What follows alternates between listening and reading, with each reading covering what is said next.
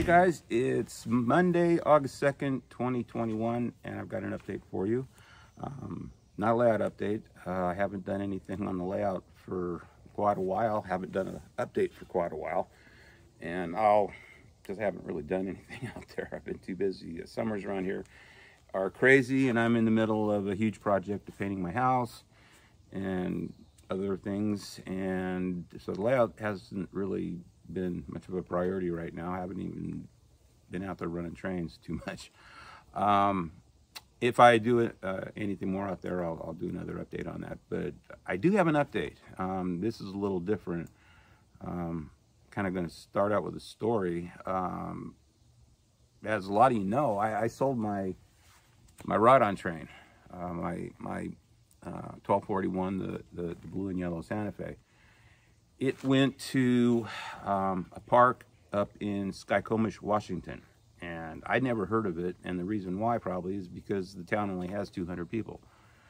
And the president of the club saw mine up for sale, and their train up there pretty much took a dump, and they pull the public every weekend. And Kevin is the president of the club. It's called the Great Northern and Cascade Railway, and he started it about 2016 to gain revenue for the town, and that's where the money goes to help build the park and the town and bring tourists in.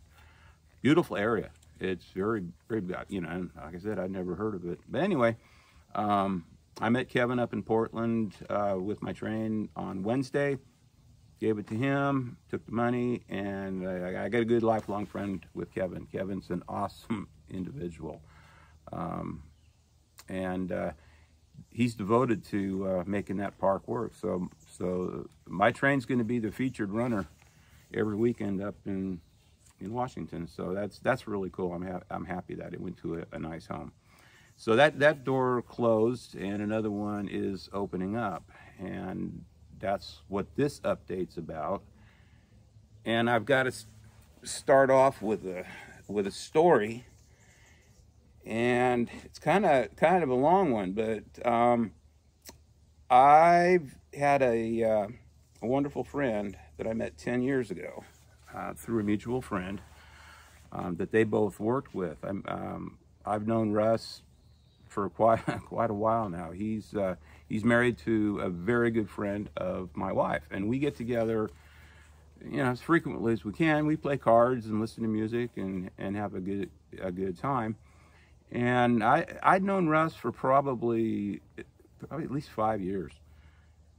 When we're sitting at the table playing cards, and he said, I got a guy I work with that he likes trains, and I know you like trains. And I should introduce you to him. And I went, really? That's kind of cool. And he said, yeah, he built a train. And I'm like, okay, he built a train. The card stopped, and the two wives start talking. And I said, what do you mean he built a train? And he goes, yeah, he built a steam engine, I think. And I went, what? And so yeah, he said, yeah, it's. You can ride on it, and it's over at the park in Medford.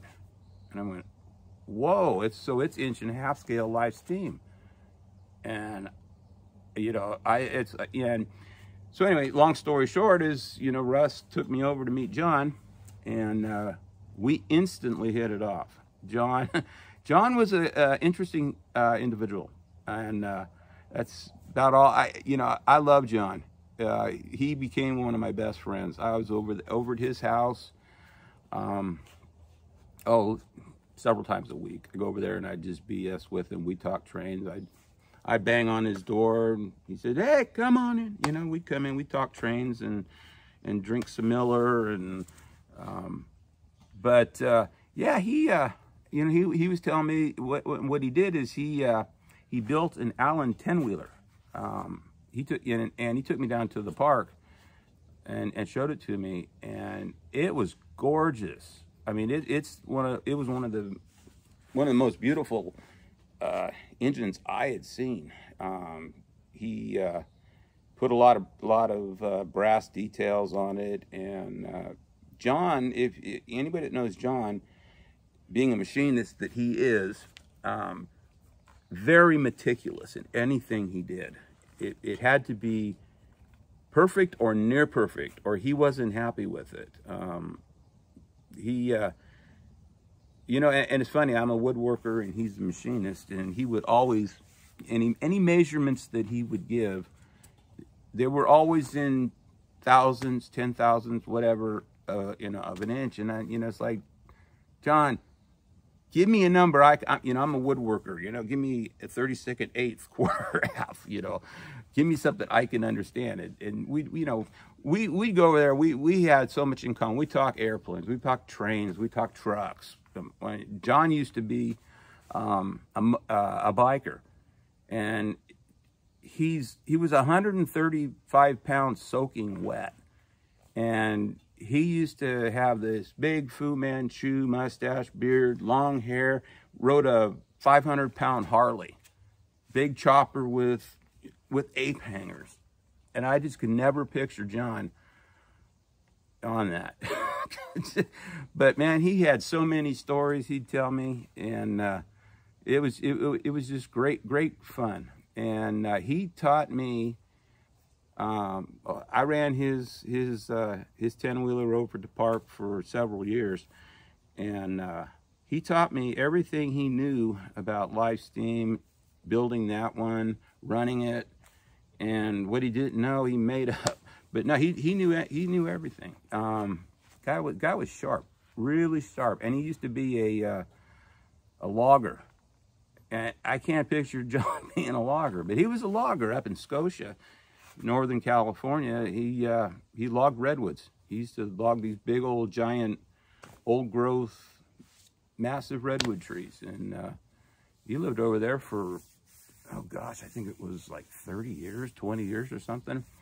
But after he quit logging, he taught machining at the local, I think it was a JC or whatever, anyway, over in Scotia, and he was their machining instructor. And that's where he met Russ. Russ was, I think Russ was like 19 or 20 when he met John, and they were such good friends that Russ called John Dad. I mean, they were like this.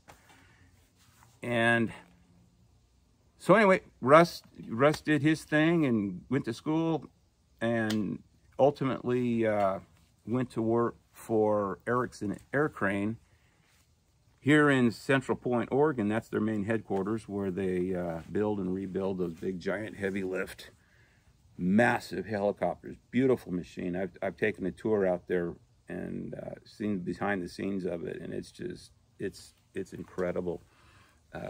The quality of work that they do in the machining and building those helicopters. But anyway, Russ was out there, and John was moving from Scotia to Grants Pass, and Russ got him on as a machinist over in Erickson. So they did that for a while, and John and I became very good friends. And he started about three years ago. Well, no, it's not longer than that, because he passed away 3 years ago. But yeah, about probably 2 years before that, he started getting sick. He had ultimately lung cancer, mouth cancer, and he fought it for quite a while. But he passed away 3 years ago. And anyway, I lost my train of thoughts. So anyway,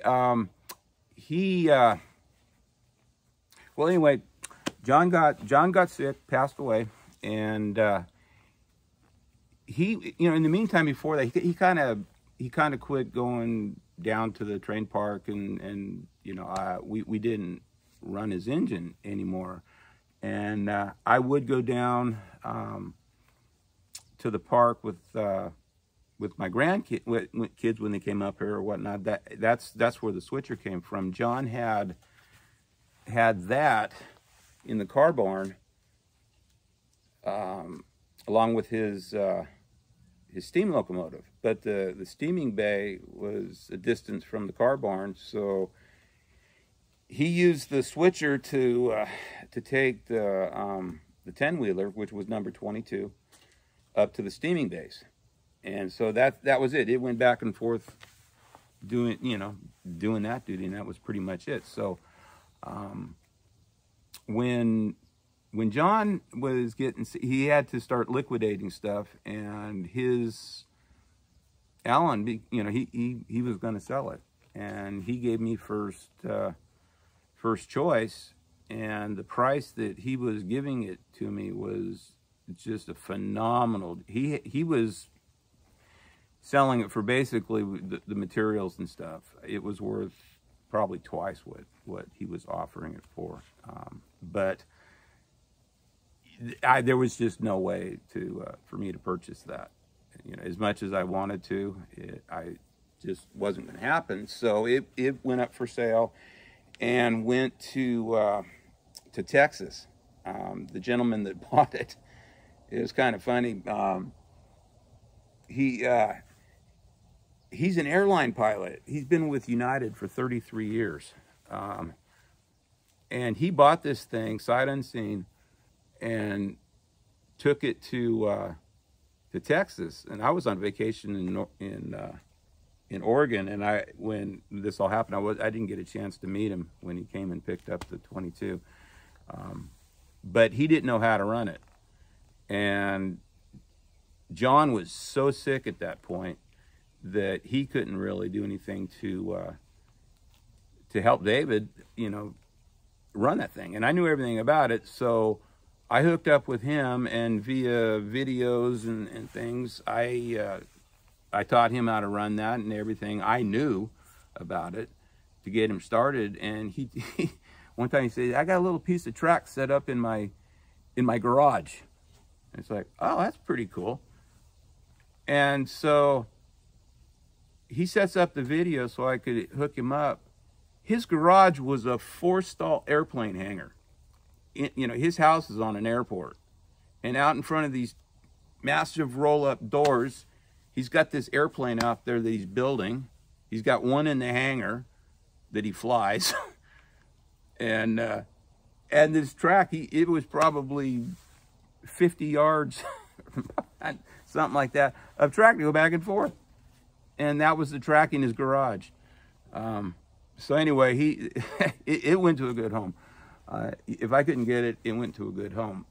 But if I backed the train up a little bit, at John's house, every time the first time I went over there, he was showing me around, and he was into HO trains. He had a bunch of those and videos, and we had a great time when we were over there. But in his, he said, "Oh, I got another train I want to show you." It's like, okay, cool.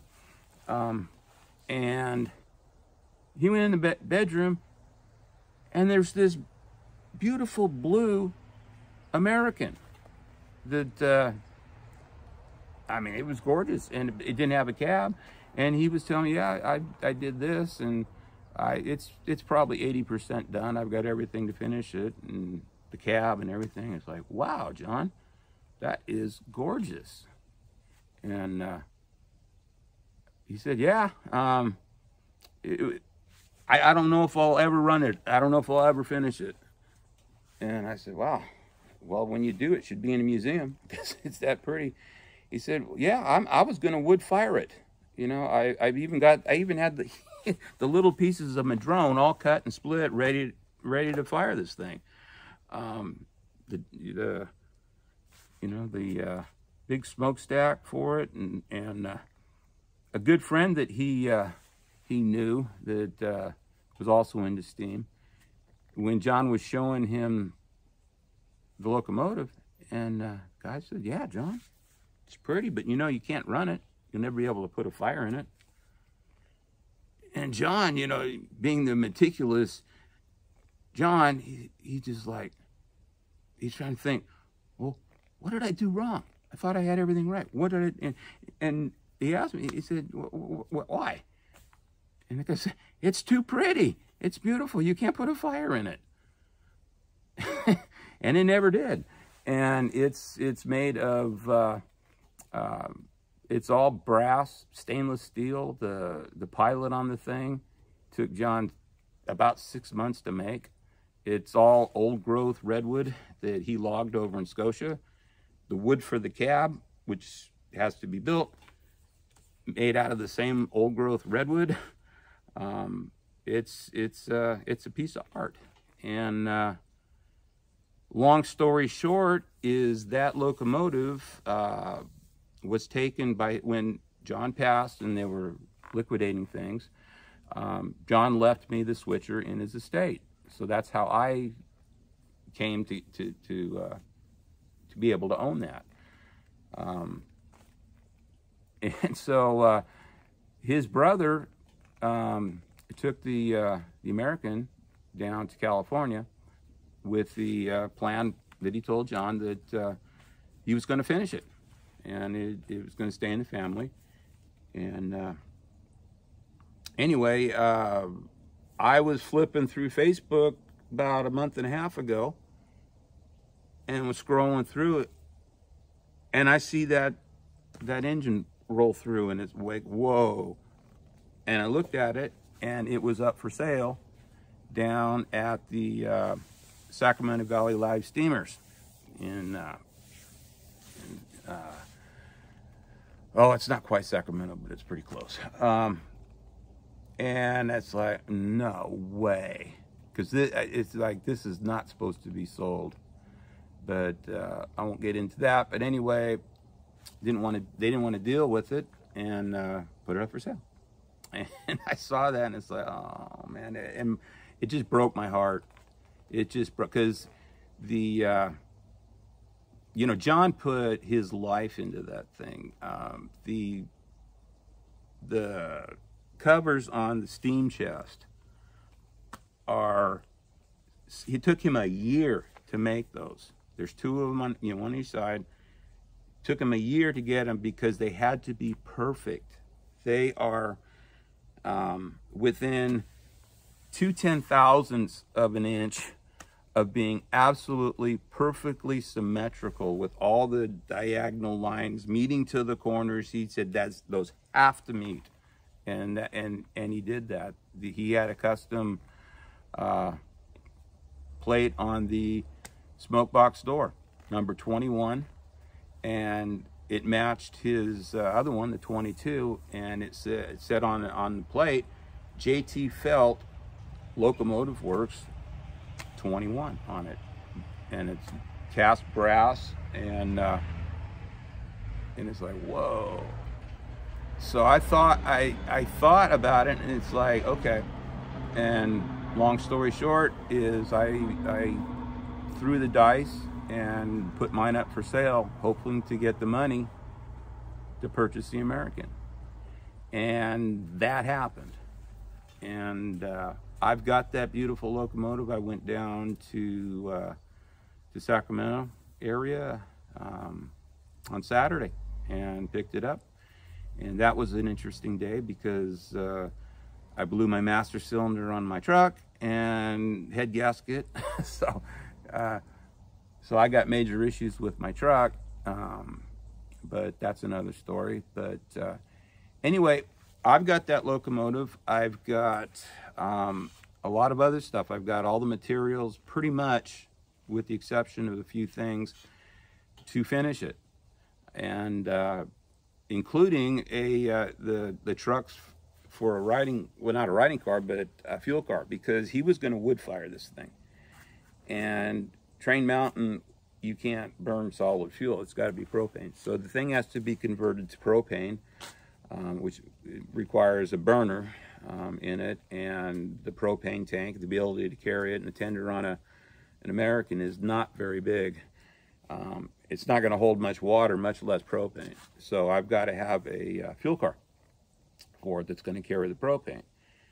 And I didn't know it, but he's got, because I was figuring I'm going to have to purchase trucks for that.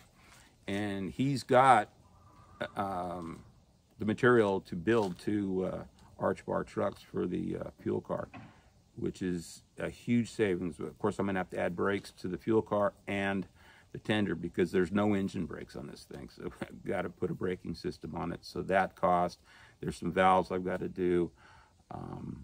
But there's a lot of work in it. And my goal is to have it hopefully completed, or at least running, by the triennial next June. So that's my goal. I don't know if I'll meet it, but because I want it done right. I'm not going to rush it. It's got to be done right. So anyway, I'm going to shut the camera off, and I'm going to show it to you, show you what else I've got to work with, and kind of formulate my plan. And I'll see you in a second. Okay, there it is, guys. I'll try to hold this camera as still as I can, but she's a beauty. I mean, she absolutely sparkles. And these are the valve covers for the steam chest that I was telling you about. I mean, like I said, that thing is just meticulously machined. It had to be perfect. Absolutely had to be perfect. But all the valve gear, slides, everything is brass stainless steel. The wheels are stainless steel, which is unusual in the steam hobby. But those were machined out of stainless steel. So are the pilot trucks. The frame for the pilot is also stainless steel. Headlight, I mean, I'm not sure what else I can say except to show you. Do have a little peanut whistle on the top, which is basically a very shrill sound, but it looks cool. And yesterday I was on the phone with Tim Parks, and we were going over a plan to finish this. I was looking underneath, and underneath the pilot right there is a 6-inch steam whistle that John put. It's like, oh my God. And the builder's plate on the smoke box right here, I mean, it looks like a coin. But smoke box in here. This is we got the throttle right here. This is a connection back here for the blower, and this has got to be connected for that. So that's got to be done. There's some piping and valving that's got to be done before we can start the cab. Most of it's in. You know, he's got the, let me go over here. You know, he's got the water sight glass all plumbed. The red line is marking the top of the crown sheet. You know, so you always have to keep the crown sheet, you know, covered with water. So about a half a sight glass, maybe, you know, is, you know, about where you want to keep your water. You know, brass and stainless steel smoke box door. I don't, you probably can't see the grates in there, but this has got to be, like I said, converted to propane. Throttle. The linkage has got to just run between the, there's a clear tube that linkage will go to the throttle valve in the smoke box. This piece of copper coming through here connects with the blower in the smoke box. That also goes through a hollow tube through the boiler. So that will be hooked up to a valving up here. This is called the turret. This is where you get your steam for all the other valves. You know, it's going to need a blower, a whistle valve, a valve for the cylinder cocks, injectors, you know, to get water into the boiler. You know, that's all got to be done, but most of it's, you know, here. He's got brass plates for the floor of the cab. The wood, here, let me bring me in here for a second. I was going to have these out, but I didn't. But this is the right here, the box of wood, you know, redwood, to build the cab. And like I said, this is all old growth redwood, 100-year-old, same stuff that the Pilot was made out of. I've got all the plans and blueprints to do this, and so it's just a matter of doing. I don't have to make it up. It's all there, and get to listen to our neighbor's dogs barking. But he even made the equalizers out of stainless steel. The only thing steel on this thing is the frame, and he had it powder coated. So I don't know why he did blue. If he told me, I don't remember. But anyway, I'm gonna keep it blue. The tender is also gonna be painted blue. I'm going over here. It's too bad we have to listen to the dogs now. But this is all the material for the build, and it's a lot of stuff. I'll start with over here. This is all the stainless steel for the tender. I should have had this all set up. You know, so this is all good, and this all has to be riveted together. I was thinking welding, but no, rivets. And this is sheet. He's got sheet brass for the top of the and bottom, and there's also stainless steel plate in there to do that. And I have no idea what this stuff would cost if you're trying to buy it now. It's nuts. But this is the material for the fuel car that I didn't know he even had. You know, the wheels have to be machined and so forth. But anyway, that is a savings right there. This is a hand pump for the tender.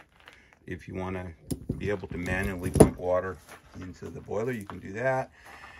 This is all the material for the tender. He machined one axle. There's two other axles got to be turned, and so that's got to be built. We got a couple of brass couplers, which are kind of cool. These are running boards that John did.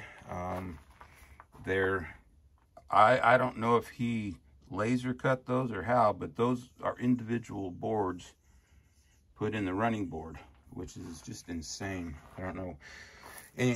And plates of brass for the floor of the cab. And these were kind of, well, right here we got the, there's super scale injectors. These are going to go on the side of the locomotive that will draw water from the tender into the boiler via steam. And this was a bit of a surprise. First of all, I don't know what all this stuff is. There's no telling, but these don't go with the 10-wheeler. I'm not really sure what they are. But I found out talking to Tim, these are steam pumps that pump water into a boiler. And John, bless his soul, was just so good about marking things. So long story short is there's two of them that work. One, which I think is this one, is a dummy. This one doesn't work. But all these are all pieces to either build or repair steam pumps. So I had no idea what these were, and that turns out that's what they are. And Tim also told me that these are rather pricey if you go to purchase them, and they're snatched up very quickly. So we're going to figure something out with those. Try to get one repaired, so that would be 3, and we'll see where that one leads. But that will add money to help complete this project, especially since I got to put in a lot to my truck. And he's got all the fittings to do the piping on the locomotive, nuts, bolts, screws, so forth. No valves, but man, pretty much everything else. A box full of 100 million rivets for doing the tender. So that is going to be an interesting project. And then the last but not least is just a box full of truck springs. Way more than you'll ever need. So that's my project. And like I said, I've got all the drawings, which will help answer a lot of questions on what to do. But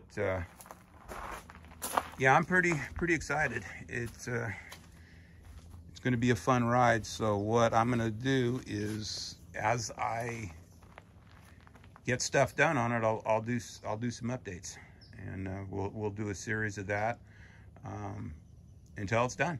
So you guys can come along for the ride, and it won't be a lot, it won't be quick, but as I get stuff done on it, I will keep you guys in the loop. So thanks for watching, and we'll see where this one goes. Take care, everybody.